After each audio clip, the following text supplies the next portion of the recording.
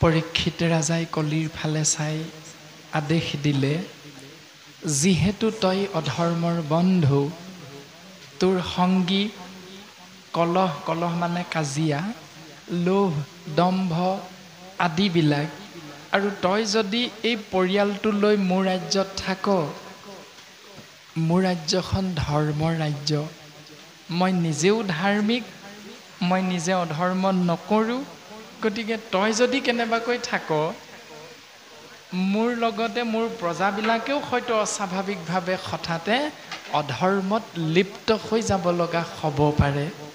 গতিকে কলি, তই মোৰ ৰাজ্যৰ পৰা তুৰন্তে বাহিৰ হৈ যা, এই বুলি আদেশ দিলে। আদেশ দিয়াৰ লগে লগে প্ৰচণ্ড আদেশ শুনি দুনাই কামপৈ কলি, প্ৰণামীয়া বোলৈ বাক্য কৰি কৃতাঞ্জলি।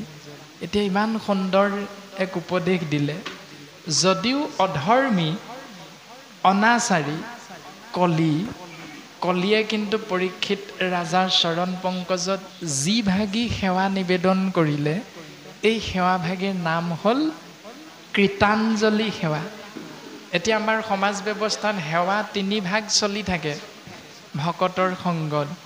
সেই সেৱা কেইভাগ হ'ল, এভাগ অঞ্জলি সেৱা, এভাগ হ'ল পুতাঞ্জলি সেৱা, পথ অচুৰুকাৰ পুতাঞ্জলি সেৱা, আৰু শাস্ত্ৰই কৈছে কৃতাঞ্জলি সেৱা, কত ৰিকাৰ মানে কৃতাঞ্জলি, পুতাঞ্জলি আৰু অঞ্জলি। এই 3 ভাগী সেৱা ভকতৰ অগ্ৰলৈ আহিবলৈ লওঁতে বা গুৰুগৃহলৈ সোমাবলৈ যাওঁতে এজন বা এগৰাকী আয়ে শৰীৰ তত্ত্বৰ দ্বাৰা প্ৰকাশ কৰা দেখা যায়। এতিয়া 3 ভাগী সেৱাৰ ভিতৰত অঞ্জলি সেৱা ভাগ আইসকলে বেছিকৈ কৰে, আৰু পুতাঞ্জলি সেৱা ভাগ বাপসকলে কৰে, যিসকল বাপ অনাসংগী অনুষ্ঠান বুলি আমি বুজি পাওঁ সৰ্বসাধাৰণতে। মানে অঞ্জলি সেৱা মানে এই ভাগে, চাদৰৰ আঁচলখনে ঢাকি লৈ বা চেলেং কাপোৰখনৰ ওপৰতে হাত দুখন এনেকৈ থৈ এজোকা ঘোষা গাই মূৰটো তললৈ কৰি সেৱা কৰা মানে অঞ্জলি সেৱা। প্ৰভু কিবা এটা দিয়া, সেইটো হ'ল অঞ্জলি সেৱা। তাৰ পাছত পুতাঞ্জলি সেৱাটো হ'ল 2খন হাত ভূমিত এনেধৰণে ৰখাই মূৰটো ভূমিত লগাই দিয়া, এই ভাগ হ'ল পুতাঞ্জলি সেৱা। কিন্তু শাস্ত্ৰই কৈছে কৃতাঞ্জলি সেৱা মানে এই ভাগি, এনেধৰণে 2খন হাত লগাই যি ভাগি আমি সেৱা কৰিম, এই ভাগি উত্তম আৰু শ্ৰেষ্ঠ সেৱা বুলি শাস্ত্ৰই সিদ্ধান্ত দিছে। এতিয়া কৃতাঞ্জলি সেৱা আমি যদি নকৰি কেনেবাকৈ নামঘৰলৈ সোমাই যাওঁতে বা নামঘৰৰ পৰা ওলাই আহোঁতে, এই 2 সময়তে আপুনি মই যদি এনেকৈ ভাগ সেৱা কৰোঁ, পাইছেনে? এনেকুৱা সেৱা ভাগো চলি আছে আকৌ মাজে মাজে। কৃষ্ণ, এখন হাতে সেৱা কৰা সেৱা, এনেধৰণে ভাগ সেৱা চলি আছে। এই ভাগ সেৱা অন্ধবিশ্বাসৰ সেৱা, এই ভাগত জীৱৰ মুক্তি নাই, কল্যাণো নাই বুলি কৈছে। এক হাতে দেৱক প্ৰণাম কৰে যিটো, তাৰ হস্ত কৰে ছেদ। এখন হাতেৰে যি দেৱক সেৱা কৰিবলৈ যাব, তাৰ হাতখন সিমানতে কাটি পেলাবলৈ কৈছে শাস্ত্ৰই। তাৰ সলনি ইখনো লগাই দিয়াই ভাল। এখন কাটি পেলোৱাতকৈ ভগৱন্তৰ কৃপাৰ বশত যিহেতু 2খন পাইছোৱে, গতিকে আমি 2 ভাগী হস্ত লগাই শাস্ত্ৰসন্মত কৃতাঞ্জলি সেৱা ভাগ কৰাই ভাল। স্বামীৰাম নেৰুৱাৰ চৰণ তোমাৰ, আমাৰ বাপসকলে পৰিৱেশন কৰে, বৰতাল বজাই বজাই কীৰ্তন কৰে। আইসকলেও কীৰ্তন কৰে নহয়, স্বামীৰাম নেৰুৱাৰ চৰণ তোমাৰ। এতিয়া আইসকলক যদি সোধা যায় স্বামী কোন, বা আইসকলে কি বুলি ক'ব, আমাৰ স্বামী আমুক শইকীয়া, আমুক সেনাপতি। যদি আমুক সেনাপতি আইসকলৰ স্বামী হয়, তেতিয়াহ'লে আপোনাৰ স্বামীজনে যেতিয়া স্বামীৰাম বুলি সেৱা কৰে, সেইজনৰ স্বামী কোন? সেইজনৰ স্বামী হ'ল ঈশ্বৰ। তাৰমানে জীৱাত্মাৰ স্বামী হ'ল পৰম আত্মাৰূপী প্ৰভু ভগৱন্ত বুলি কোৱা হৈছে।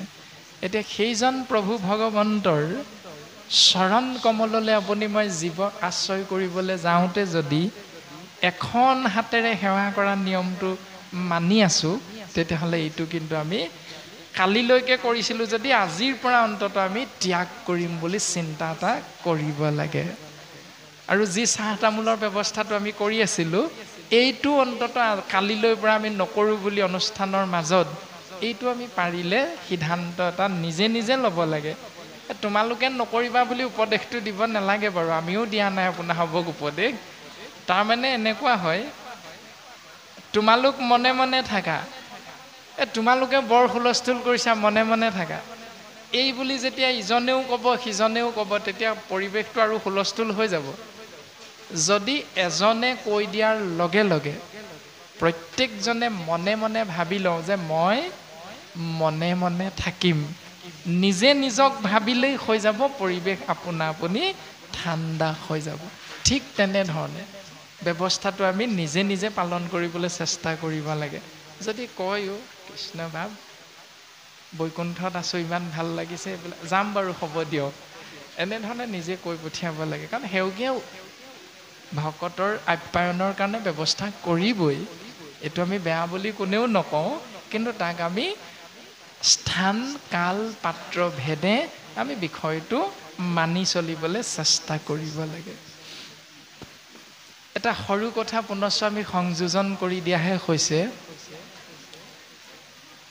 কথাটো আইসকলৰ ফালে কোৱা হৈছে।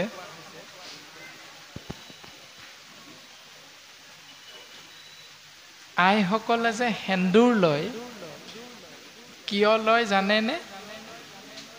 জানে? সেন্দুৰ আমাৰ স্বামীৰ প্ৰতীক, সেইকাৰণে সেন্দুৰ লয়। যিসকল তিৰোতা যেতিয়ালৈকে বিবাহ নহয়, জীয়ৰী হৈ থাকে, তেতিয়া সেন্দুৰ লয় নেকি? নলয়। তাৰমানে তেওঁ বিবাহ পাশত আবদ্ধ হোৱা নাই, সেইকাৰণে সেন্দুৰ নলয়। যেতিয়া বিবাহ পাশত আবদ্ধ হ'ল, তেওঁ এজন স্বামী আছে, সেই স্বামীৰ প্ৰতীক হিচাপে শিৰত সেন্দুৰ লয়, কপালত তিলক লয়। তাৰ পাছত যেতিয়া স্বামীজন নাইকিয়া হৈ যায়, তেতিয়া কি কৰে?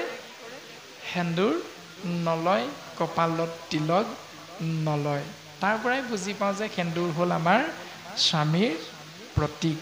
এতিয়া এই সেন্দুৰ স্বামীৰ প্ৰতীক হিচাপে আপোনাক মোক ৰভাতলত কোনে দিছিলে? আইসকলকহে সোধা হৈছে কথাটো। যিসকল ৰভাতলিত নবহাকে আহিলে দৰকাৰ নাই বাৰু, ৰভাতলিত বহাসকলেতো জানে যে সেন্দুৰকণ আইগৰাকীক কোনে দিছিলে। নে লাজতে তলমূৰ কৰি আছিলোঁ নি তেতিয়া? কোনে দিলে বোলে গমেই নেপালোঁ। যদিও নিজক কোনে দিলে বুজি নেপালোঁ, কিন্তু বাকীসকলক অন্তত কোনে দিছে আমি বুজি পাইছোঁ। বিয়া খাবলৈ যাওঁতে নিশ্চয় গম পাইছে কোনে দিছে, যে আপোনাৰ স্বামীজনৰ আইগৰাকীয়ে সেন্দুৰ শিৰত পিন্ধাই দিয়ে বোৱাৰীগৰাকীক। তাৰমানে স্বামীৰ প্ৰতীক হিচাপে সেই সেন্দুৰ পিন্ধাই দিয়ে। কেনেবাকে বাৰু দৰাৰ মাতৃয়ে দোকানৰ পৰা কিনি অনা ফুট এটা আপোনালোকক কপালত দিছিলে নি? দিছিলে নেকি কপালত কিনি অনা ফুট এটা? নাই দিয়া। সত্য শুদ্ধ কথা, নাই দিয়া। নিদিয়াৰ পাছতো যে আপুনি মই স্বামীক নকল স্বামী ব্যৱহাৰ কৰি আছোঁ কিয়? এইটো আপোনাৰ মোৰ মহিলাসকলৰ অপৰাধ। স্বামীক ২ নম্বৰী কৰি আছোঁ। আমি কপালত যিভাগি তিলক ল'ম, সেইভাগি আমাক শাহুমায়ে যেনেধৰণে দিছিল ৰভাতলত, সেই সেন্দুৰ কণেৰে আমি তিলক ল'ব লাগে আইসকলে। যদি নলওঁ তেতিয়াহ'লে আমি স্বামীক ২ নম্বৰী কৰি আছোঁ। সেইকাৰণে আপোনাৰ মোৰ স্বামীৰ লগতে যিখন সংসাৰ আমি গঢ়ি তুলিছোঁ, এই সংসাৰখন যে আমাৰ সুখৰ নহয়, সেইটোৱে প্ৰথম অপৰাধ। আমি সুখ বিচাৰোঁ, কিন্তু আমি যে সুখ নেপাওঁ, কাৰণ আমি স্বামীৰ ৰভাৰ তলত যেতিয়া স্বামী বৰণ কৰিছিলোঁ, সেইদিনা পালন কৰিবলৈ কোৱা সাধাৰণ এটা নিয়মকে আপুনি মই মানি চলিবলৈ টান পাওঁ। তাৰপাছত শাস্ত্ৰৰ মাজলৈ যাম কেনেকৈ? সাধাৰণ বাস্তৱসন্মত পৃথিৱীখনৰ স্বামীকে আপুনি মই ৰাখিব পৰা নাই মৃত্যু পৰ্যন্ত তেনে ক্ষেত্ৰত আপুনি মই বাকীখিনি কেনেধৰণে জ্ঞান কৰিব পাৰিম আয়ত্ত কৰিব পাৰিম চিন্তা কিন্তু আমি কৰিব লাগিব বোলে বা প্ৰমাণটো দিব পাৰিবা নেকি হয় আমাক প্ৰমাণ নীতিশাস্ত্ৰই দি আছে ৰামায়ণ মহাভাৰত আদিয়ে আমাক নীতি শিক্ষা দিয়ে এবাৰ ভগৱন্ত পুৰুষৰ শ্ৰীৰামচন্দ্ৰৰ যি ভক্ত হনুমন্তই ভোকত আতুৰ হৈ সীতা দেৱীৰ ওচৰত আশ্ৰয় বিচাৰিছে যে মাতৃ তুমি মোক কিবা এটা দিয়া খাবলৈ মোৰ বৰ ভোক লাগিছে তেতিয়া সীতা মাতৃয়ে গা পা তিয়াই ভিতৰত সোমাইছে বহুত পলমকৈ ওলাই আহিছে বহুত পলমকৈ ওলাই অহা দেখি হনুমন্তই কৈছে মাতৃ তুমি আজি মোক কিয় অৱমাননা কৰিছা আনকালে তুমি মোক ইমান সোনকালে দিয়া আজি তুমি কিয় দেৰি কৰিলা মাতৃ তেতিয়া সীতাই কৈছে হনু এই যে শিৰত মই সেন্দুৰ লৈ থাকোঁতে মোৰ অকণমান পলম হ'ল হনু সেইকাৰণে মই ওলাই আহোঁতে তোমাৰ ওচৰলৈ দেৰি হ'ল তেতিয়া হনুমন্তই কৈছে তুমি যে শিৰত সেন্দুৰ লোৱা কিয় আৰু ইমান যে জিলিকাই লৈছা বহুত আঁতৰৰ পৰা দেখে উজ্জ্বলতাটো কিয় মাতৃ তুমি মোক ক'বা নেকি তেতিয়া সীতাই কৈছে যে হনু আমাৰ তিৰোতাৰ কপালত সেন্দুৰৰ উজ্জ্বলতা যিমান আঁতৰলৈকে দেখা যাব স্বামীজনৰ গুণ যশ আয়ুস সিমান দিনলৈকে বৃদ্ধি পাব গুণ যশ সিমান আঁতৰলৈকে বিস্তাৰিত হৈ যাব সেইটো হ'ল সীতা মাতৃৰ মুখেৰে কোৱা সিদ্ধান্ত মানে নীতি বচন তেতিয়া হনুমন্তই ক'লে দিয়াচোন আই তুমি লোৱা সেই পাত্ৰটো মোক দিয়া এই সীতাই আনি সেন্দুৰৰ পাত্ৰটো যেতিয়া হনুমন্তক দিলে হনুমন্তই গোটেই সেন্দুৰখিনি হাতত লৈ গোটেই গাতে ঘঁহি পেলাল তুমি অকল শিৰতহে লৈছা তোমাৰ স্বামীৰ আয়ুস বৃদ্ধি হওক বুলি মোৰো স্বামী শ্ৰীৰামচন্দ্ৰ মই শ্ৰীৰামচন্দ্ৰৰ একান্ত ভকত গতিকে মই যদি ভকত হিচাপে তেওঁৰ সেৱক হিচাপে যদি গোটেই শৰীৰত সেন্দুৰ মই লৈ দিওঁ তেতিয়াহ'লে স্বামী আৰু বেছি দিন জীয়াই থাকিব এয়া হ'ল এজন সেৱকৰ মনোভাৱ কিন্তু আপুনি মই অৰ্ধ অংগিনী হৈও আজি স্বামীক নকল স্বামীলৈ ৰূপান্তৰিত কৰিছোঁ দোকানৰ পৰা ফুটৰ পেকেট এটা কিনি আনিলোঁ ইয়াত ল'লোঁ গা ধুবৰ সময়ত দৰ্জাখনৰ চৌকাঠটোত লগাই থৈ দিলোঁ তাৰ পাছত আইনাখনত লগালোঁ আঠাটো এৰাই গ'ল ফুটটো তললৈ পৰি গ'ল পানী ঢালি উটুৱাই দিলোঁ যা স্বামী যা গৈ এই বুলি আপুনি মই উটুৱাই দিলোঁ তাৰমানে আমাৰ স্বামী নাই আছেতো আমাৰ স্বামী গতিকে আপুনি মই কেনেধৰণে তিৰোতা হিচাপে এগৰাকী সতী সাবিত্ৰী পত্নী হিচাপে নিজকে গঢ় দিবৰ বাবে আমাক শাস্ত্ৰই যি নীতি বচন সিদ্ধান্ত দিছে এয়া আমি মানি চলিব লাগিবই কথাৰ মাজতে কথাখিনি কৈ দিয়া হ'ল অপৰাধ নধৰিব কৃষ্ণ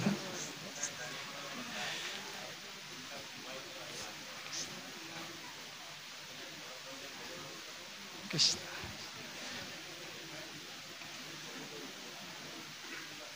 যেতিয়া কলিক পৰীক্ষিতে ৰাজ্য বাহিৰ হ'বলৈ ক'লে তেতিয়া পৰীক্ষিত ৰাজাৰ চৰণ পংকজত কৃতাঞ্জলি সেৱা নিবেদন কৰি কলিয়ে নিজৰ মনৰ কথা প্ৰকাশ কৰিলে কি বুলি কৰিলে পদচন্দ আমাক সিদ্ধান্ত দিছে হে ৰাম সসাগৰা পৃথিৱী তোমাৰ সবে ৰাজ নাই একো পুৰি মূৰ প্ৰভু তাত বাজ এই ৰাম জয়কে যাইব তৈতে সবে তোমাৰে সে লোক নেদা ঠাই যেবে এটি ক্ষণে কাটিও ক এই ৰামে কৰা কৃপা দিয়া স্থান থাকো আজ্ঞা পালি সমূলে নামাৰা মুক দেশৰ নিকালি এই ৰাম সাগৰত থাকে যেন মহাৰ নচয় তেবে কি শামুকে তাত নকৰে আশ্ৰয়। ইমান সুন্দৰ চিন্তা কলি ৰজাৰ। সিদ্ধান্ত দিছে, নিজৰ মনৰ ভাৱনা প্ৰকাশ কৰিছে যে সেই ৰাজন পৰীক্ষিত, গোটেই সসাগৰা পৃথিৱীৰে তুমি গৰাকী, নাই একো পুৰি মূৰ প্ৰভু তাত বাজ। তোমাৰ বাহিৰে বেলেগ এজন ৰজা যিহেতু এই পৃথিৱীৰ গৰাকী নহয়, যিহেতু স্থান নাই, গতিকে জয়ীকে যাইবো তৈকিতে সবে তোমাৰে সেই লোক নেদা ঠাই যেবে এটি ক্ষণে কাটি উক। যলৈ যাওঁ কেৱল তোমাৰেই প্ৰজা, যেনিয়ে যাওঁ তোমাৰেই প্ৰজা, তোমাৰেই স্থান। গতিকে মোক যদি তুমি ভাল স্থান নিদিয়া তেতিয়াহ'লে সেই ৰাজন তুমি মোক ইয়াতে কাটি পেলোৱা। ইমান সৰু হৈ দিছে কলি ৰজা। কলি সৰু হৈ কৃতাঞ্জলি সেৱা কৰি পৰীক্ষিত ৰজাৰ চৰণ পংকজত এই সেৱা নিবেদন কৰিলে। গতিকে সমূলে নামাৰা মুক দেশৰ নিকালি, মোৰ এই 16জনীয়া পৰিয়ালটোক তুমি সমূলঞ্চে ধ্বংস নকৰি তুমি মোক দেশৰ পৰা বাহিৰ কৰি নিদিবা ৰাজন। যেনেকৈ সাগৰত মহাৰত্নও থাকে এতেকে বুলি সাগৰত শামুক নাথাকে নেকি ৰাজন? ঠিক তেনেধৰণে ময়ো তোমাৰ এই ৰাজ্যতে থাকিব বিচাৰোঁ ৰাজন, তুমি মোক অকণমান কৃপা কৰা। এই বুলি কোৱাৰ লগে লগে পৰীক্ষিতে চিন্তা কৰিছে, এৰা হয়তো সাগৰৰ অতল গহ্বৰত ৰত্নও আছে, শামুকো আছে, আজি বিভিন্ন জীৱ বাস কৰি আছে। ঠিক তেনেকৈ কলিকো যদি ইয়াত মই থাকিবলৈ দিওঁ, কথাটো দেখোন বৰ এটা বেয়া কোৱা নাই কলিয়ে। এনেধৰণে পৰীক্ষিতে হঠাতে চিন্তাত পৰি গ'ল।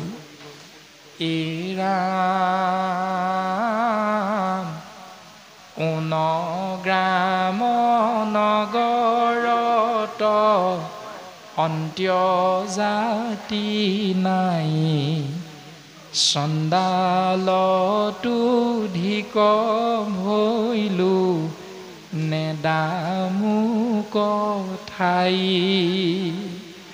শৰণাগতক ত্যাগ নকৰিও বাপ, এহি বুলি কান্দে কলি কৰিয়া বিলাপ। হে ৰাজন, কোনখন নগৰত কোনখন গাঁৱতনো অন্ত্যজাতি নাই? সকলোতে কেৱল ব্ৰাহ্মণেই আছে নেকি? সকলো গাঁৱতে সকলো নগৰতেতো কেৱল শিক্ষিতসকলেই নাই, অশিক্ষিতো আছে। সকলো ঠাইতে ধনী নাই, দুখীয়াও আছে। সকলো ঠাইতে ব্ৰাহ্মণ নাই, ক্ষত্ৰিয় বৈশ্য শূদ্ৰও আছে মাজে মাজে। ঠিক তেনেধৰণে মোকো থাকিবলৈ দিয়াচোন। চণ্ডালতো ধিক ভৈলো নেদামুক ঠাই, মই কি চাণ্ডালতকৈও অপবিত্ৰ নেকি ৰাজন? মোক তুমি অকণমান ঠাই দিব নোৱাৰা? এই বুলি কলিয়ে সৰুতকৈও সৰু হৈ হৈ গৈ আছে। গতিকে শৰণাগতক ত্যাগ নকৰিও বাপ, এহি বুলি কান্দে কলি কৰিয়া বিলাপ। বিলাপ কৰি কৰি কান্দি কান্দি কলিয়ে কৈছে যে ৰাজন শৰণাগতক তুমি ত্যাগ নকৰিবা, তুমি আশ্ৰয় প্ৰদান কৰা। হেৰা নৃপতি বুলন্ত কলি দিলো তোক স্থান, জৈত খেলৈ যোৱা পাশা কৰৈ মদ্যপান, স্ত্ৰী পঞ্চ সোণা গৃহস্থৰ কথা কৈ জৈত এহি চাৰি ঠাই দিলো বঞ্চ গয়া তাত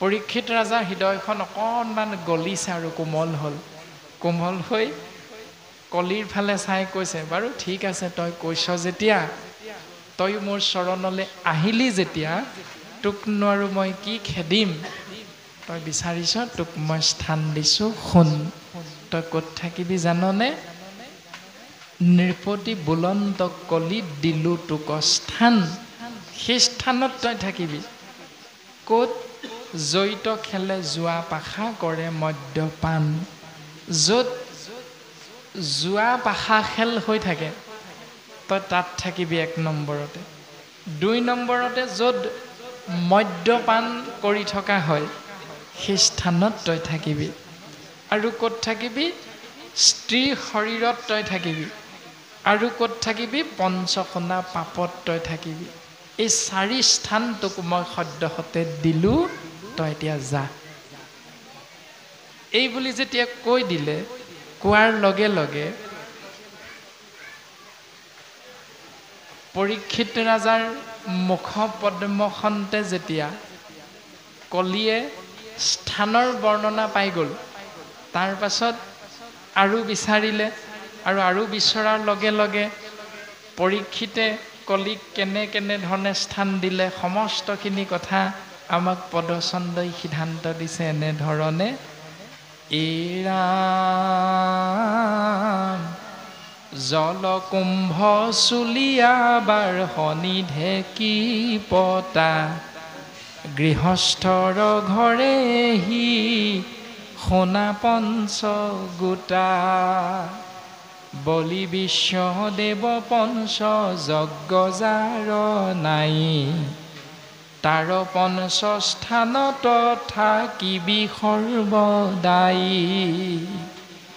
ইৰাম জৈত কৰে শ্ৰৱণ কীৰ্তনকে খবৰ নচাপিবি পাপি সিটো গৃহস্থ ওচৰ ইৰাম শুয়াই শৰণ কৃষ্ণৰ লবে নাম মুহুৰৱা দেখে নপখিবি সিটো গ্ৰাম ইৰাম মূৰ আজ্ঞা ভাঙ্গি যেবে কৰহ অন্যায় তোৰ মাথা কাটোতেবে মূৰ দুখ নাই আৰু স্থান দিলে সেই স্থানকেইডোখৰৰ নাম আমি সমস্তজনাই কম বেছি পৰিমাণে বুজি পাওঁ এতিয়া স্থান আমি চিন্তা কৰিবলৈ যোৱাৰ আগতে বঢ়াৰবু মহাপুৰুষ মাধৱ গুৰুজনাই নামঘোষাত বৰ সুন্দৰ সিদ্ধান্ত এটা দিলে কি বুলি সিদ্ধান্ত দিলে কিয় দিলে সকলোখিনি কথা যদি আমি চিন্তা কৰোঁ উত্তৰ পাওঁ ঘোষা জোকাৰ জৰিয়তে এনেধৰণে এৰাম হৰি কীৰ্তনৰ সময় বেলাত উঠাকে আন কথা পাতি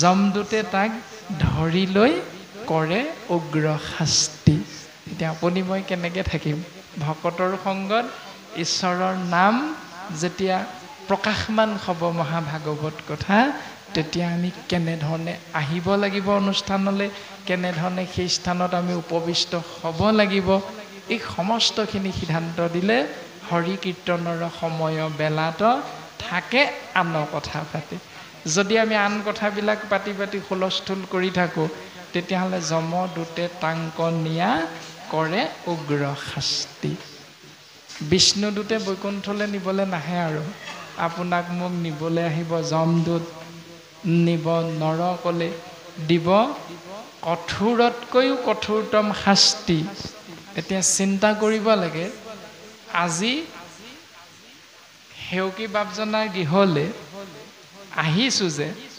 বৈকুণ্ঠ প্ৰাপ্তিৰ অৰ্থে নে নৰক প্ৰাপ্তিৰ অৰ্থে কামনাটো কি আপোনাৰ মোৰ নৰক নে বৈকুণ্ঠ বৈকুণ্ঠ তেতিয়াহ'লে বৈকুণ্ঠলৈ যাবলৈ বাটটো দৰ্শন কৰাই দিলে ভকতৰ সংগ এতিয়া ভকতৰ সংগত গৈ কেনেকৈ থাকিম বোলে যি হ'ল হ'ল ভালেই হ'ল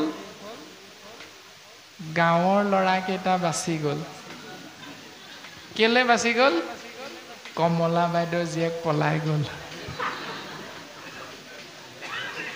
এতিয়া কমলা বাইদেউৰ জীয়েক যদি পলাই গ'ল সেই পলাই যোৱাৰ কাৰণে গাঁৱৰ ল'ৰাকেইটা বাচি গ'ল এতিয়া এই যে আমাৰ কাৰ জীয়েক কলৈ পলাই গ'ল কাৰ ল'ৰাই ক'ৰ ছোৱালী আনিলে এই কথাবিলাক কাৰ ল'ৰাই মেট্ৰিকত ভাল ধৰণে পাছ কৰিলে কাৰ নকৰিলে মাক দেউতাকৰ ভেম অহংকাৰ এই কোৰ্চুত কপট ভাৱনাবিলাক ৰাখি ৰাখি আমি যদি এনেকুৱা কথাবিলাক পাতি পাতি ঈশ্বৰৰ নাম নুশুনো তেতিয়াহ'লে সেই অপৰাধটোৰ কাৰণে অন্তকালে নিয়া যমদূতে তাংক কৰে উগ্ৰ শাস্তি এতিয়া সেই বিচনাত যেতিয়া পৰি থাকিম বিচনাত পৰি থাকোঁতে আমাৰ কি কৰে বাৰু তপ জপ তীৰ্থ ব্ৰত যাগ যজ্ঞ পূজা পাতল এই সমস্তবিলাক আপুনি মই ডেকা হৈ থাকোঁতে কৰি থাকোঁ যিকোনো প্ৰকাৰে বিদ্যালয়ত পঢ়ি আছোঁ সৰস্বতী পূজা ভাগত গৈ গুৱা পাণ দি দি ধূপ ধূনা জ্বলাই সেৱা কৰি আছোঁ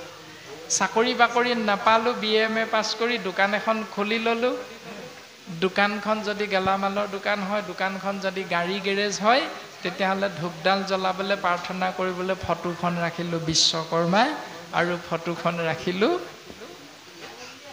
লক্ষ্মী মাতৃ ফটোখন ৰাখিলোঁ গণেশৰ এনে এনে ধৰণৰ যিবিলাক নীতি নিয়ম আপুনি মই পালন কৰি থাকোঁ এই নীতি নিয়মবিলাক পালন কৰাৰ অন্তত যেতিয়া আপুনি মই এদিন বিচনাত পৰিমগৈ আৰু উঠিব নোৱাৰা হ'ম নহয় এদিন বিচনাত পৰিম কোনোবাই ধৰি দিলেহে বিচনাৰ পৰা দাঙি দিলেহে উঠিব পাৰিম এইটো পৰ্যায় আপুনি মই সকলোৱে পামগৈ যদি ঈশ্বৰৰ কৃপা তাৰ আগতে লৈ যায় ভালেই বাৰু যদি নিনিয়ে সেই পৰ্যায়টো পোৱালৈকে আপুনি মই থাকিব লাগিব এতিয়া সেই সময়ত আমাৰ গুৰু ধৰ্ম অনুসৰি আমাৰ বাপাই সমস্তই সেই এসপ্তাহ 10 দিন বিচনাত পৰি থাকোঁতে তেৰাৰ গৃহত তেৰাৰ ওচৰত ভাগৱত পাঠ নকৰেনে এঘণ্টা আধা ঘণ্টা হ'লেও গীতা শাস্ত্ৰ পাঠ নকৰেনে কৰে তাৰমানে কি বুলি কৈছে মৰন্তা জনক বেঢ়ি বোলে সবে ৰাম বোলা হেন নাম এটি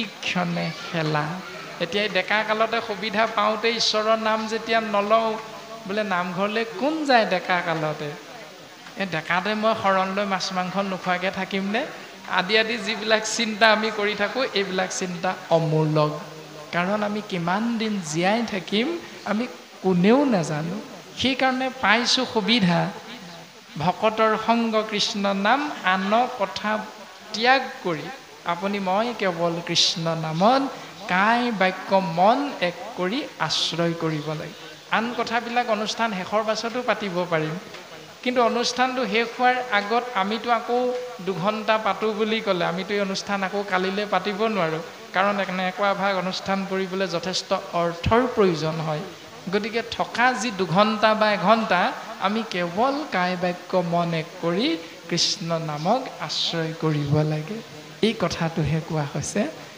গতিকে সিদ্ধান্ত দিলে কলি তোক আৰু স্থান দিলোঁ যা ক'ত থাকিবি জলকুম্ভ চুলীয়া বাঢ়নি ঢেঁকী পতা জলকুম্ভ মানে য'ত পানী ঢাকি ৰখা পাত্ৰ বুলি কোৱা হৈছে জলকুম্ভ চুলীয়া মানে চৌকা অৰ্থাৎ য'ত আপুনি মই সিদ্ধ ৰন্ধন কৰিবৰ বাবে যি পাত্ৰ ব্যৱহাৰ কৰোঁ যে স্থান সেই চৌকাটোৰ কথা কৈছে চুলীয়া তাৰপাছত বাঢ়নি মানে আপুনি মই ঘৰ সাৰো চোতাল সাৰো বা ঠাই মচা ব্যৱস্থাটো 2টা কথাকে কোৱা হৈছে বাঢ়নি বুলি তাৰপাছতে ঢেঁকী আৰু পতা ঢেঁকীত ধান বনা হয় আৰু পতাত সৰিয়হ পিছা হয় আদি নিয়ম কেইটাৰ জৰিয়তে এটি এটি জীৱক আপুনি মই শ্ৰেষ্ঠতম জীৱ মনুষ্যই এই অন্যায়টো আমি বিনা কাৰণত কৰি থাকোঁ এই অন্যায়টো কৰাৰ কাৰণে গৃহস্থৰ ঘৰে এহি শুনা পঞ্চ গোটা এখন গৃহস্থী ঘৰত এয়াই পঞ্চখনা পাপ কৰ্ম নিতৌ হৈ থাকে আপুনি মই পানী খাবৰ বাবে পাত্ৰত ঢাকি ৰাখিবই লাগিব 2 নম্বৰতে আপুনি মই কিবা এটা খাবৰ বাবে শৰীৰটোৰ কাৰণে যি আমাৰ অন্নৰ প্ৰয়োজন এই অন্ন সিদ্ধ কৰিবৰ বাবে আপুনি মই জুই জ্বলাবই লাগিব চৌকা ব্যৱহাৰ কৰিবই লাগিব 3 নম্বৰতে ক'লে আপুনি মই ৰাতিপুৱা শুই উঠি ঘৰ চোতাল সাৰিবই লাগিব 4 নম্বৰতে আপুনি মই ঢেঁকী ব্যৱহাৰ কৰিবই লাগিব 5 নম্বৰতে পতাত আপুনি মই ব্যৱহাৰ কৰিব লাগিবই কিন্তু কলিযুগ এতিয়া বৰ্তমান অকণমান কেইটামান আঁতৰিছে বাৰু ঢেঁকীটো নাই মিলত ধান বনালে হয় এটা পাপ আপোনাৰ মোৰ কমিছে আৰু এটা পাপ কমিছে পতা নাই আজিকালি মিক্সি ওলাই গ'ল যে হৈ গ'ল আৰু এটা পাপ কমিলে চুলীয়া মানে চৌকা প্ৰায় নাই অকল গেছতহে বনাই কুকাৰত সেইটোও কমি গৈছে তাৰপাছত পানী ৰখা পাত্ৰটোৰ কথা বাৰু ক'ব নোৱাৰোঁ সেইটো কথা আছে বুলিও নকওঁ নাই বুলিও নকওঁ আপোনালোকে নিজে নিজে চিন্তা কৰিব এতিয়া এইবিলাক ব্যৱস্থাত অনাহকত জীৱবিলাক বিনাশ হয় এই কথাটো আমি সমস্ত জনাই বুজি পাওঁ যে বাহনীটো মাৰি মাৰি লৈ গৈ থাকোঁতে নানান পোক পৰুৱা কীট পতংগ বাহনীৰ আগত প্ৰাণবায়ু উৰি যায় সংসাৰ এৰিব লগা হয় সেই জীৱবিলাকো এই সংসাৰতে আছে তথাপিতো সেই জীৱবিলাকক ৰাতিপুৱা শুই উঠিয়ে এগৰাকী আয়ে নিতৌ বধ কৰিব লগা হয় নিজৰ অজ্ঞানবশত হ'লেও কৰিব লগা হয় ঠিক তেনেধৰণে পঞ্চখনা পাপ যিখন গৃহত আছে আৰু যিখন গৃহত পঞ্চখনা পাপ থকাৰ পাছত বলি বিশ্বদেৱ পঞ্চযজ্ঞ যাৰ নাই তাৰ পঞ্চস্থানত থাকিবি সদায় পঞ্চখনা পাপ আপুনি মই কৰিছোঁ কিন্তু তাক নিৰ্মূল কৰিবৰ বাবে আপুনি মই বলি বিশ্বদেৱ পঞ্চযজ্ঞ আপুনি মই কৰিব লাগে নিতৌ বুলি সিদ্ধান্ত দিছে এতিয়া সেই বলি মানে কি বিশ্বদেৱ মানে যিজন সমস্ত জীৱৰ গৰাকী যিজন সমস্ত ভূমণ্ডলৰ হৰ্তা যিজন সৃষ্টি স্থিতি প্ৰলয়ৰ গৰাকী সেইজন ইখতত্বক আৰাধনা কৰিবৰ বাবে আপুনি মই জীৱবিলাকে যেতিয়া বলি দিব নোৱাৰিম তেতিয়ালৈকে আপুনি মই এই সংসাৰৰ পৰা পৰিত্ৰাণ পাব নোৱাৰিম তাত কিন্তু কলি তই থাকিবি যা এতিয়া আপুনি মই বলি দিবলৈ কৈছে নহয় কি বলি দিম অন্য দেৱ দেৱীৰ আগত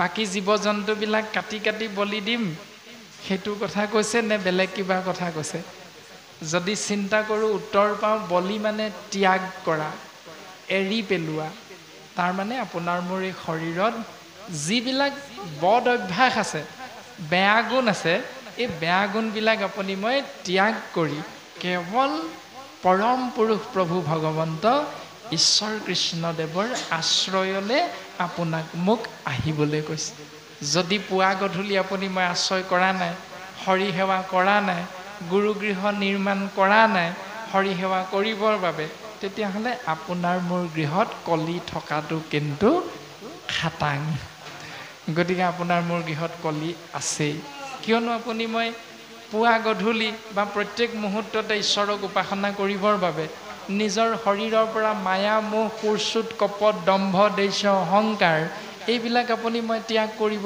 পৰা নাই সেইকাৰণে আপুনি মই ঈশ্বৰৰ চৰণলৈ যাব পৰা নাই আৰু ঈশ্বৰৰ চৰণলৈ যিহেতু যাব পৰা নাই তেতিয়াহ'লে সেই স্থানত কলিক থাকিবলৈ পৰীক্ষিতে দিয়ে দিলে নহয় গতিকে আছেই যিহেতু আপুনি মই চিন্তা কৰিব লাগে এতিয়া নিজে নিজে কিন্তু কলি সাৱধান তই আগত তাত নাযাবি দেই বোলে ক'ত ৰাজন সিদ্ধান্ত দিছে জড়িত কৰে শ্ৰৱণ কীৰ্তন কেশৱৰ নচাপিবি পাপী সিটো গৃহস্থ ওচৰ যিখন গৃহত সদা সৰ্বদা পুৱা গধূলি আইগৰাকীয়ে হওক সন্তানেই হওক বাপজনাই হওক কোনোবা এজনে হ'লেও এজনে যদি পুৱা গধূলি প্ৰত্যেক মুহূৰ্ততে হৰি সেৱা ঈশ্বৰৰ নাম যদি 10 মিনিট আধা ঘণ্টা হ'লেও প্ৰকাশ কৰি ঈশ্বৰৰ চৰণত সমস্ত কায় বাক্য মনেৰে বদ অভ্যাস ত্যাগ কৰা চিন্তা আপুনি মই বা আচাৰ নীতি পালন কৰি আছো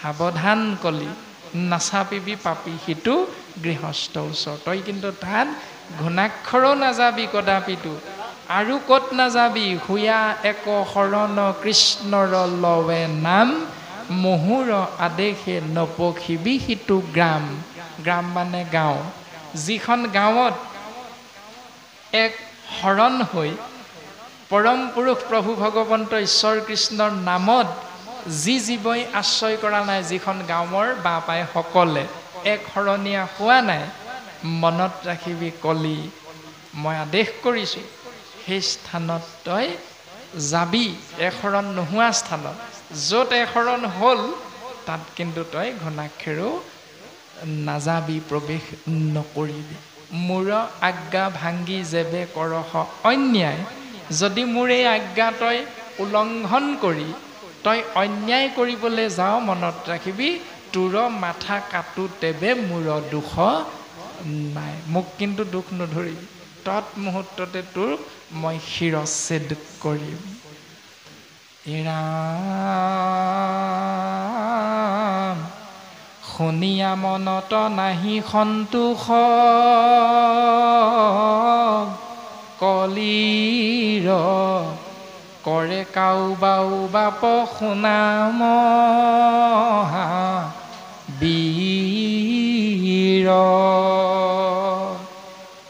ৰামে পৰিবাৰ বিস্তৰ নোজোৰে ইটো স্থান আৰু কিছু দিও কহে নবা বৰটো প্ৰাণ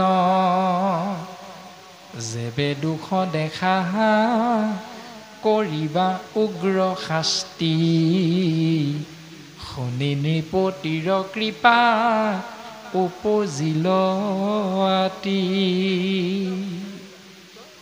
তাৰ পাছত কলিয়ে অকণমান সন্তোষ ভাৱ দেখুৱাই পৰীক্ষিত ৰাজাক ক'লে ৰাজন মোৰ পৰিয়ালটো বৰ ডাঙৰ গতিকে মোৰ পৰিয়ালটোৰ সদস্য সংখ্যা হ'ল 16 জন 16 জনীয়া পৰিয়ালটোৰ কাৰণে মোৰ এই 5টা স্থান বৰ কম হৈছে ৰাজন আৰু অকণমান দিব নোৱাৰেনে এই বুলি কৈ পৰীক্ষিত ৰাজাৰ চৰণ পংকজত পুনৰ মনৰ ভাৱনা প্ৰকাশ কৰিলে যে ৰাজন যেবে দুখ দেখা কৰিবা উগ্ৰ শাস্তি যেতিয়াই তুমি কোৱা নিয়ম মই পালন কৰাটো দেখা নোপোৱা মানে উলংঘন কৰিছো বুলি যেতিয়াই তুমি দেখিবা সেই মুহূৰ্ততে তুমি মোক শিৰচ্ছেদ কৰিবা ময়ো তোমাক কথা দিলো ৰাজন কিন্তু মোক তুমি আৰু অলপ স্থান দিয়া এতিয়া আমি এইখিনিতে আৰু এটা চিন্তা কৰি চাব লাগিব এনে ধৰণে জৈত খেলৈ যোৱা পাখা কৰৈ মদ্যপান নৃপতি বুলন্ত কলি টুক দিলো স্থান এতিয়া য'ত যোৱা পাখা খেলে এতিয়া ধৰি লওক আপুনি মই শ্ৰীমন্ত শংকৰদেৱ সংঘৰ এজন ভকত মানে শৰণীয়া এতিয়া আপোনাৰ মোৰ সন্তানে যদি যোৱা পাখা খেলে তেতিয়াহ'লে আপোনাৰ মোৰ গৃহত কলি আহিব নাই এইটোতো চিন্তা কৰিব লাগিব আপোনাৰ মোৰ গৃহৰ মধ্যে কলি আহিবলৈ সুবিধাই নাই কিয়নো আপুনি মই নিতৌ গুৰু সেৱা কৰি থাকো তথাপিতো আপোনাৰ মোৰ গৃহত কিন্তু কলি প্ৰৱেশ কৰিবলৈ সৰুঙাটো সেইটো যদিহে আপুনি মই আপোনাৰ মোৰ সন্তানক সৎ শিক্ষাৰে শিক্ষিত নকৰি এই পঢ়িবি আৰু পঢ়াৰ পাছত বেকাৰ হ'ল কি হ'ব এতিয়া যোৱা পাখা যদি খেলা স্থানলৈ যায় কেনেবাকৈ দ্বিতীয়তে ক'লে কৰৈ মদ্যপান এতিয়া আপুনি মই শৰণীয়া হয় আপোনাৰ মোৰ সন্তানক শৰণ দিলোঁ আপোনাৰ মোৰ সন্তানে চাহকণ বা সিদ্ধান্ত ভকতৰ কাৰণে ৰন্ধন কৰিবলৈ আপুনি মই আজ্ঞা দিব পৰা হৈ গ'লোঁ কাৰণ আপোনাৰ মোৰ সন্তানক শৰণ দিয়াই দিলোঁ এতিয়া শৰণ দিয়াৰ পাছত ভকতৰ অগ্ৰত সিদ্ধান্ত ৰন্ধন প্ৰকৰণ কৰাৰ পাছত মাহ প্ৰসাদ বিলাবৰ কাৰণে দেউৰী বিলনীয়া দায়িত্ব দি দিয়াৰ পাছত আপোনাৰ মোৰ সন্তানে যদি হঠাৎ গৈ তিনিআলি চাৰিআলিৰ সেই ধিমিক ধামাককে জ্বলি থকা লাইটৰ পোহৰৰ দোকানখনত পনীয়া গিলাচটোৰ মাজত যদি ডুবি থাকে তেতিয়াহ'লে শৰণ লোৱাটো কিবা অৰ্থ থাকিবনে? নিশ্চয় নাথাকে। কাৰণ সেই স্থানত কলিক থাকিবলৈ পৰীক্ষিতে সিদ্ধান্ত দিলে। গতিকে আপোনাৰ মোৰ শৰণ লোৱা সেই সন্তানজনৰ কান্ধত উঠি কলি আপোনাৰ মোৰ গৃহত প্ৰৱেশ কৰিবলৈ সুবিধাটো আপুনি মই দি দিলোঁ। গতিকে সেই নীতি নিয়ম আপুনি মই পালন কৰিছোঁ নাই এইটো কিন্তু বিচাৰ্য বিষয়।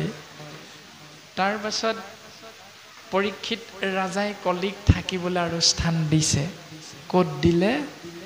এই ৰামে দিলো সুবৰ্ণ কটাত বাসা কৰ কলি অধৰ্মৰ গোষ্ঠী সমে ঝান্তে যাহা চলি হেন শুনি কলি পাছে শৰীৰ সংকুচি নৃপতি কনমিয়া চলিলা পাছ গুচি। পৰীক্ষিত ৰাজা পৰম ভকত হৈও চূড়ান্ত ভুলটো কৰি দিলে এইটোৱে, কিন্তু আপোনাৰ মোৰ কাৰণে আকৌ উপকাৰো কৰি থৈ গ'ল। উপকাৰ কেনেকৈ কৰিলে, ভুল কেনেকৈ কৰিলে যদি চিন্তা কৰোঁ, পৰীক্ষিত ৰাজাই ভুলটো কৰিলে সুবৰ্ণ মানে সোণ, সোণত যে থাকিবলৈ দিলে, এই ভুলটো এই কাৰণেই কৰিলে বুলি কোৱা হৈছে কাৰণ পৰীক্ষিত ৰাজা যিখন ৰথত উঠি আহিছিল, অকণমান আগতে পদচন্দই কৈছিল সেই ৰথখন সুবৰ্ণ ৰথ বুলি কৈছিল, মানে সোণৰ ৰথ। এতিয়া সুবৰ্ণত থাকিবলৈ কোৱাৰ লগে লগে কলিয়ে তৎক্ষণাত ৰথত উঠিবলৈ আজ্ঞাটো পাই গ'ল। ২ নম্বৰতে পৰীক্ষিত ৰাজাই যিবিলাক আ অলংকাৰ পৰিধান কৰি আহিছিল সেই গোটেইখিনি সোণৰ আছিল শৰীৰত। সেইকাৰণে কলিয়ে পৰীক্ষিতৰ আজ্ঞামৰ্মে পৰীক্ষিত ৰাজাৰ শৰীৰতো সোমাবলৈ সুবিধাটো পাই গ'ল। এইটোৱে পৰীক্ষিত ৰাজাৰ চূড়ান্ত ভুল। কিন্তু আপোনাৰ মোৰ কাৰণে বৰ ভাল কাম এটা কৰিলে পৰীক্ষিতে। ভাল কামটো হ'ল, যদিহে পৰীক্ষিতে কৈ দিলে হয় বোলে তই বাঁহ বেত খেৰ এইবিলাকত থাকিবি, তেতিয়া আপোনাৰ মোৰ কাৰণে বিপদ আছিলে। কিন্তু কাৰণ আপুনি মই ঘৰ ইটা শিল বালিৰহে বনাওঁ, সোণেৰে নবনাওঁ। গতিকে লোহা শিল বালি ইটা বাঁহ বেতৰটো তই থাকিবি বুলি কৈ দিয়া হ'লে আপোনাৰ মোৰ অৱস্থা তথৈবচ হৈ গ'ল আজি। সেইটোকে পৰীক্ষিত ৰাজা আপোনাক মোক উপকাৰ কৰি থৈ গ'ল। সোণৰ দাম বহুত, আপুনি মই এগৰাকীক দিওঁ বুলি ভাবিলে ফুলি এযোৰো দিব নোৱাৰোঁ, কাৰণ আপোনাৰ মোৰ হাতত ইমান টকা ঘটিবৰ কাৰণে ব্যৱস্থাটো নাই, চৰকাৰী চাকৰি এটা নাই। তাৰ পাছত এতিয়া আপোনাৰ ভাবে বাস্তৱ সন্মত তথাকথিত পৃথিৱীখনত দেখা পায়ে আছে যে এচাই জোনমণি ৰাভাৰ মৃত্যু হ'ল, আজিলৈকে উত্তৰি নাই। মৃত্যু হোৱাৰ মূল কাৰণ হ'ল নকল সোণৰ চক্ৰ। সকলোৱে আমি বুজি পাওঁ, তাৰমানে তাতেই কলি আছে। গতিকে কলিৰ কৰাল গ্ৰাসত পৰি দেশখন বা জীৱবিলাক কেনেকৈ অধৰ্মী অত্যাচাৰী হৈ গৈ আছে, যাৰ উত্তৰ আপোনাৰ মোৰ ৰজায়ো, এই ৰাজ্যৰ ৰজায়ো আজিলৈকে উলিয়াই দিব পৰা নাই। গতিকে প্ৰজাবৎসল ৰজা কেনেকৈ হৈছে, শাস্ত্ৰৰ লগত মিলিছে নাই, গোটেইখিনি কথা আমি শাস্ত্ৰৰ দ্বাৰা চিন্তা কৰি চাব পাৰোঁ। ৰাম ময়Jyotimoy শুনা সুবৰ্ণ পাই নৃপতিৰ আদেশে পান চতুলৈলা ঠাই। এই ৰামে হেন জানি যিজন উত্তম মহামতী স্ত্ৰী সুবৰ্ণত নকৰিবা আশকতি। নিগ্ৰহীয়া কলিক ধৰ্মক ৰক্ষা কৰি জোৰাইলন্ত তপশৌচ দয়া তিনি ভৰি পৃথিৱীক কৰিলন্ত আশ্বাস নৃপতি। নকৰিবা ভয় তুমি মাও বসুমতী।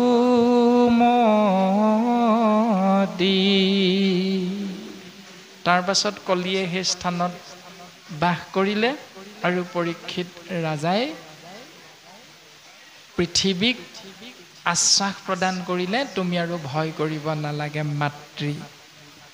এই ৰামে যাৱে থাকো মই মহাদুষ্টৰ অন্তক, নাহি কিছু ভয় বুলি নমিলা ধৰ্মক। মই মহাদুষ্টৰ অন্তক ৰজা যিহেতু আছোঁ, গতিকে সেই ধৰ্মৰাজ তুমি ভয় নকৰিবা। অধৰ্মই তোমাক খেদি লৈ ফুৰিব নোৱাৰে মই থকালৈকে। এই ৰামে পৃথিৱীক নমস্কাৰ কৰিলা নৃপতি, চলি গৈলা পাছে নিজ মন্দিৰক প্ৰতি। তাৰ পাছত ধৰ্মৰাজ আৰু পৃথিৱীক সেৱা জনাই পৰীক্ষিত ৰাজা নিজৰ মন্দিৰলৈ মানে গৃহলৈ প্ৰত্যাৱৰ্তন কৰিলে। হে ৰাম কি কহিব কৌৰৱ ৰাজাৰ মহিমাক, দ্ৰোণীৰ ব্ৰহ্মাস্ত্ৰ বহ্নি নদহিলে যাক, ৰাখিলন্ত গৰ্ভত প্ৰৱেশী ভগৱন্ত, পৰীক্ষিত সমান নাহিকে ভাগ্যৱন্ত। এই ৰামে কৃষ্ণ তবৰি পিয়াচিত, সিটো মহাশয়, তক্ষকে দংশন তেজাৰ নুপজিল ভয়। হে ৰামে কৃষ্ণ মূৰ্তি শ্ৰুতি আদি ধৰিয়া হিয়াত, তেজিলন্ত শোক হিছে শৰীৰ গংগাত। হে ৰামে ইটো আতি আশ্চৰ্য নহিকে ঋষি গণ, কৰে যিটো কৃষ্ণ কথা শ্ৰৱণ কীৰ্তন। মহামানী সুতগুৰুৱে শৌনক প্ৰভৃতি 28,000 ঋষিমুনিৰ আগত কৈ আছে। পদচন্দই সৰ্বপ্ৰথমতে সিদ্ধান্ত দিছিল আৰু এতিয়া শেষান্তৰত এই সিদ্ধান্তটো দিলে, যিজন পৰীক্ষিত ৰাজা উত্তৰাৰ গৰ্ভত অৰ্থাৎ মাতৃ গৰ্ভত থাকোঁতেই দ্ৰোণীৰ ব্ৰহ্মাস্ত্ৰৰ আঘাতত মৃত্যুবৰণ নকৰাকৈ ঈশ্বৰৰ কৃপাধন্য হৈ এই সংসাৰলৈ আহিব পাৰিলে, সেইজন পৰীক্ষিত ৰাজাই কিন্তু বৰ্তমান কলিৰ কৰাল গ্ৰাসত পৰি যাব লগা হ'ল। গতিকে এনেহেন আশ্চৰ্যকৰ কথা সেই শৌনক প্ৰভৃতি ঋষি সমস্ত। তাৰ পাছত পৰীক্ষিত ৰাজাই অভিশপ্ত হৈও তক্ষক নাগৰ দংশন হোৱা স্বত্তেও কৃষ্ণ মূৰ্তি হৃদয়ত কায় বাক্য মন এক কৰি ধাৰণ কৰিব পৰাৰ কাৰণে এই সংসাৰৰ পৰা কিন্তু অভিশপ্ত হৈও কলিৰ কৰাল গ্ৰাসত পৰিও পৰম গতি লাভ কৰিব পাৰিলে। গতিকে সেই ঋষিমুনিসকল ইটো অতি আশ্চৰ্য নহিকে ঋষিগণ কৰে যিটো কৃষ্ণ কথা শ্ৰৱণ কীৰ্তন। ইয়াত আচৰিত হ'ব লগা একো কথা নাই, তোমাৰভাৱে ভয় কৰিব লগা একো নাই, চিন্তা কৰিব লগা একো নাই যে কৃষ্ণ নামক জীৱই আশ্ৰয় কৰিলে পৰম গতি লাভ কৰিব নোৱাৰিব এই বুলি ভাবি তোমৰা হবে চিন্তা কৰিব নালাগে এই ৰাম স্মৰে কৃষ্ণ পদ পংকজক হৃদয়ত নোপজৈ সম্ভ্ৰম তাৰ মৰণ কালত এই ৰাম পুছিলা যেন পৰীক্ষিতৰ চৰিত্ৰ কহিলো সকলে কৃষ্ণ কথায়ে সহিত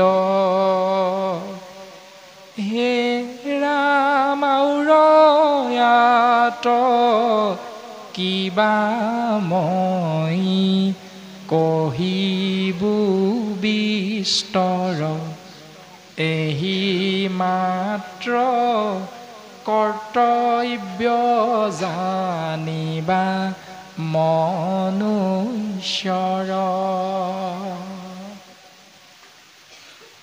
কলিযুগৰ আপুনি মই মলমতি মনুষ্যৰ ফালে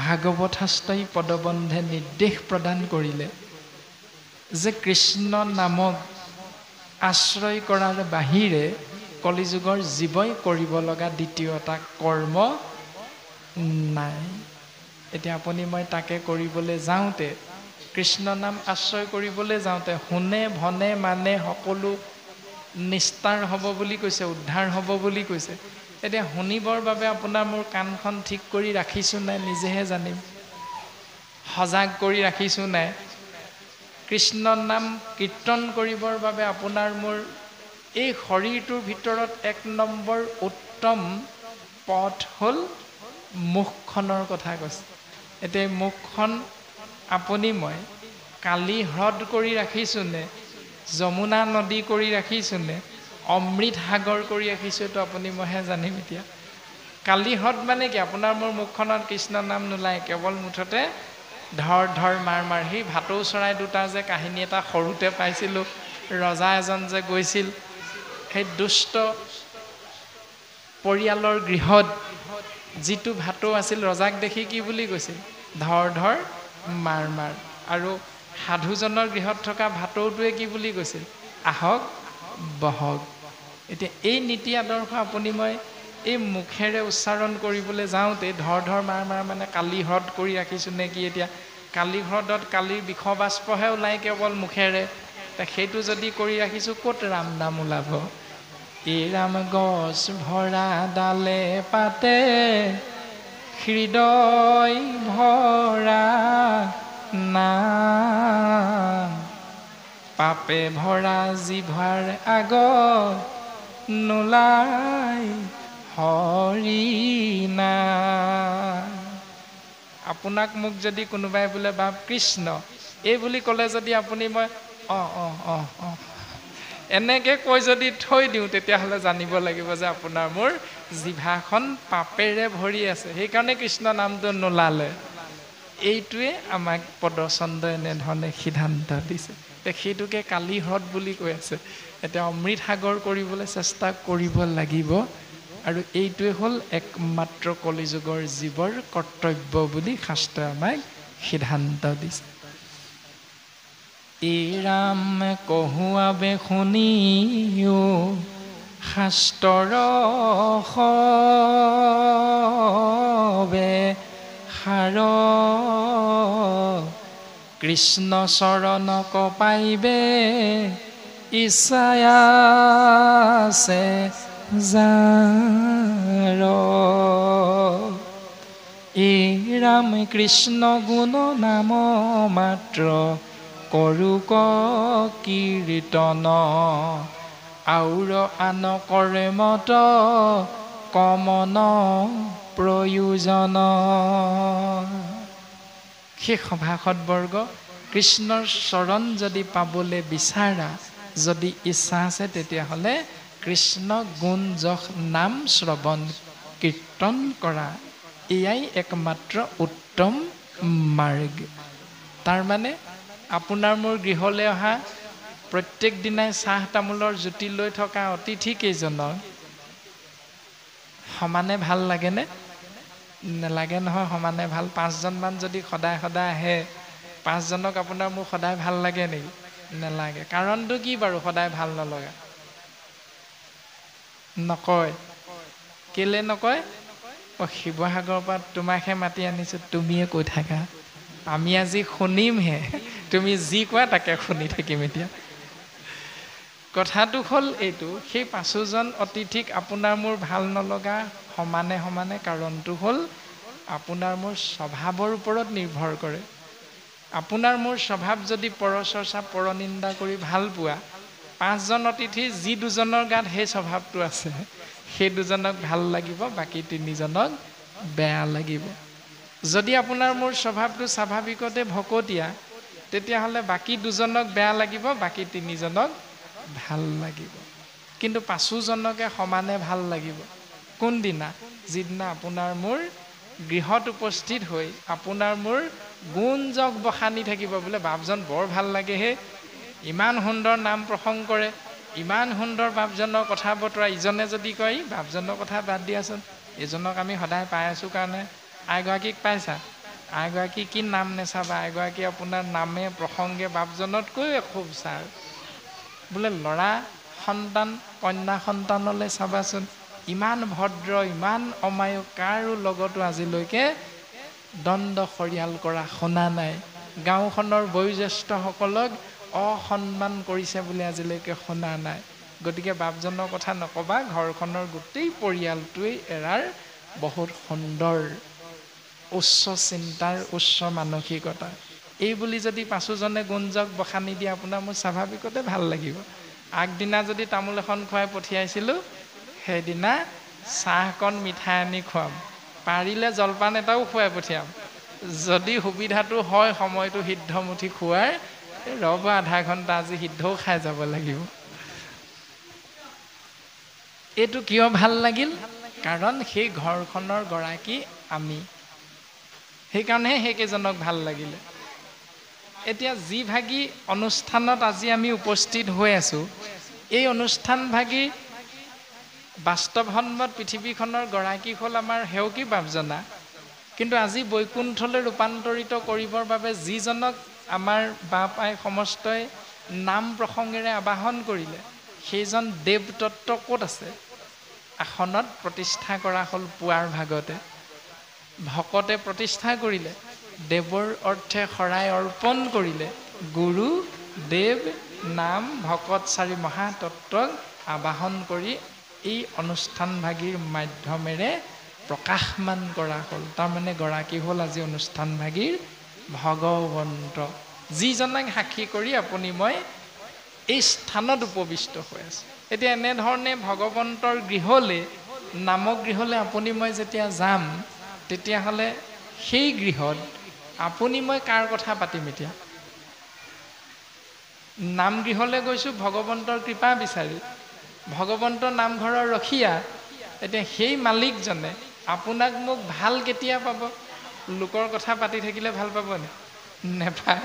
কাৰণ আনৰ বদনাম গাই থাকিলে আপুনি মই ভাল নাপাওঁ। আপোনাৰ মোৰ গৃহত আপোনাৰ মোৰ গুণজক বখানিলে সেইকেইজনক যিধৰণে ভাল পাম, তদনুৰূপ ভগৱন্তৰ আৱাসস্থানত আপুনি মই যেতিয়া উপস্থিত হ'ম, তেতিয়া আপোনাৰ মোৰ একমাত্ৰ কৰ্ম হ'ল, কৰ্তব্য হ'ল ভগৱন্তৰ গুণ যশ আপুনি মই শ্ৰৱণ কীৰ্তন কৰিব লাগিব।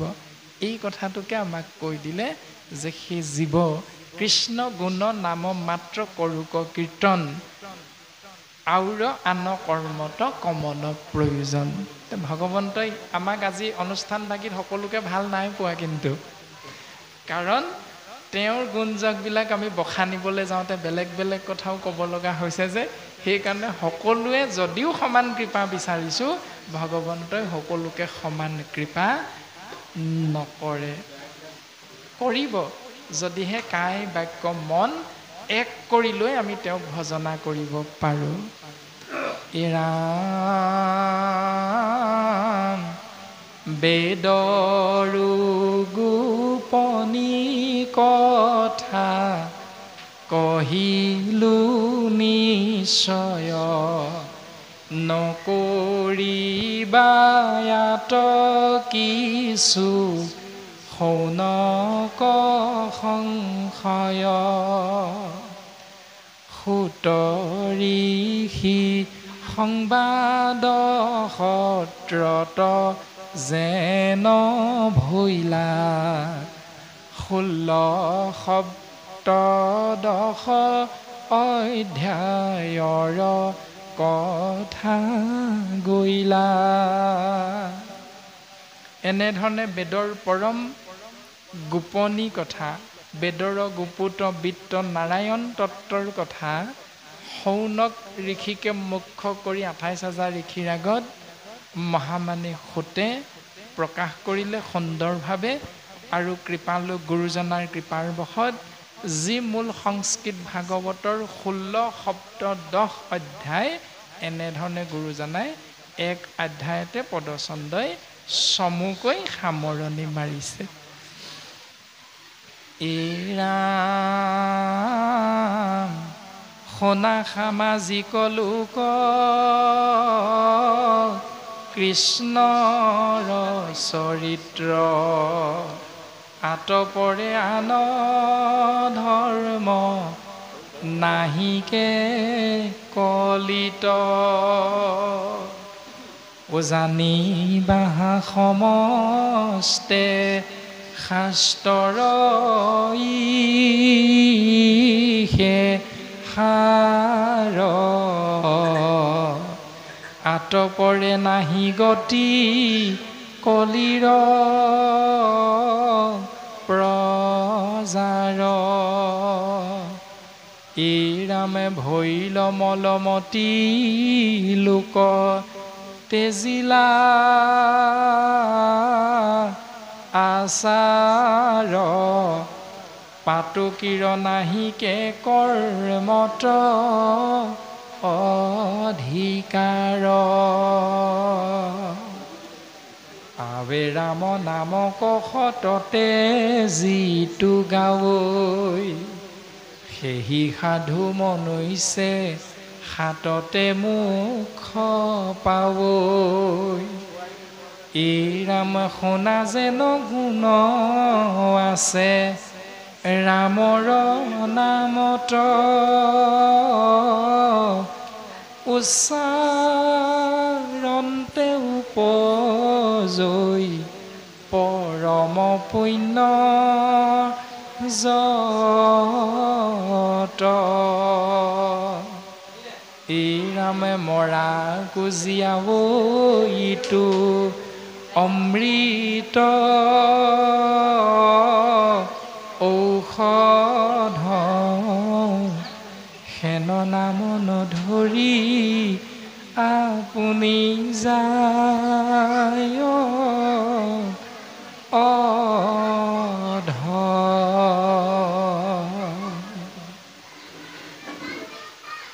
কেতি ক্ষণে ধৰৈ কালে তাৰো নাহি স্থিতি, অদ্যাপিনো পূজৈ ঘূৰ নৰকৰ ভীতি। হে ৰাম ৰাম কৃষ্ণ কিং কৰে কহে, গতি হৰি নাম ঘোষিও সঘনে, নিৰন্তৰে ৰাম ৰাম।